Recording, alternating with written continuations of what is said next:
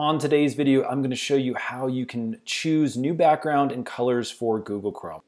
It's super simple. Let's do it right now.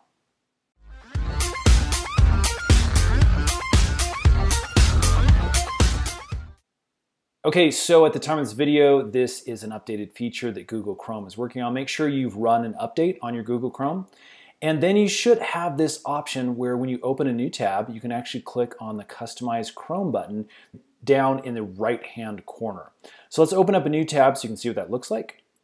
As you can see, our Google homepage comes up, and then we have this button down here that says Customize Chrome. So let's click on it and show you how this feature works. Okay, so the first thing we can do is we can look for a background image to use for Chrome. So we have a lot of different defaults that are on here. You can do landscapes, you can do earth, which is really neat, cityscapes, seascapes. So again, a few defaults to choose from. I'm going to click on landscapes.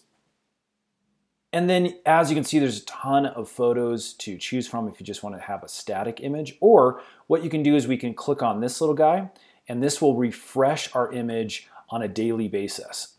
Now again, if you choose on the refresh daily, it will just automatically choose one for you and change every day. Otherwise, you just come in and select an image that you really want to use as your solo one.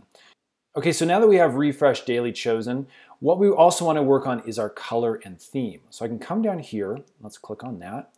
And as you can see, we have multiple color scheme options that we can use. Now watch what happens when I choose one of these other color schemes. Let's go ahead and do this light green. As you can see, you get all sorts of different color palettes that are now updated for the surrounding area. It's kind of nice. Let's check out this yellow is neat.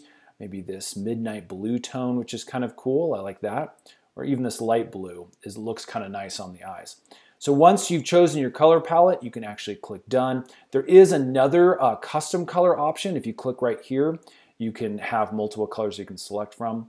If I choose, as you can see, you can kind of go into a very, very specific number if you know your RGB number, which is kind of cool. Okay, once you're finished with this, we can just go over here and click done.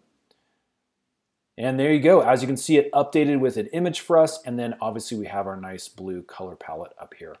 Friends, I hope that helps. If it has, hit that thumbs up button and subscribe because we're making a bunch more Google Chrome videos, and those are coming out really, really soon. Thanks for watching.